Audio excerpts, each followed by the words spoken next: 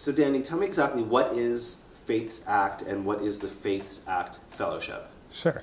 So the Faith Act program is the program of the Tony Blair Faith Foundation, the social action program that tries to bring faith communities around the world together to work on the collaborative project of achieving the UN Millennium Development Goals, and particularly focusing on the goal of halting the 1 million preventable deaths, or close to 1 million preventable deaths from malaria, as goal 6 of the UN Millennium Development Goals.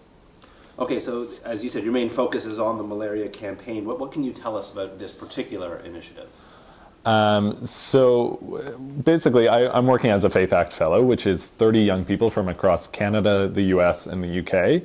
And we're paired together in interfaith partnerships. And we work in a community to try to build up local bridges between communities on this common goal of the global eradication of malaria.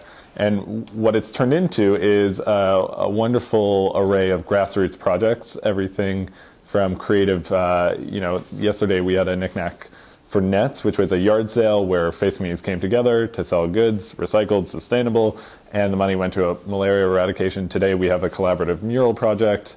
We have a National Congregation Initiative, which is challenging communities across Canada to raise 10 nets for 2010.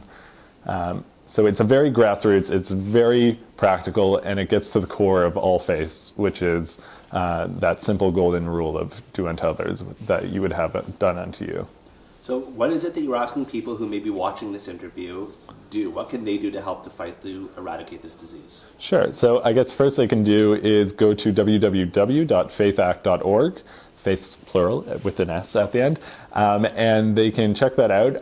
They can help organize community events in their local faith communities, in their schools, in their workplaces to raise money for bed nets. A bed net helps dramatically prevent the likelihood of someone transmitting malaria and a mosquito biting you at night, because malaria is spread at night through mosquitoes, so a bed net drastically reduces that likelihood that you'll get malaria, and so they can help raise monies, and a bed net is something simple as $10, and you save a life.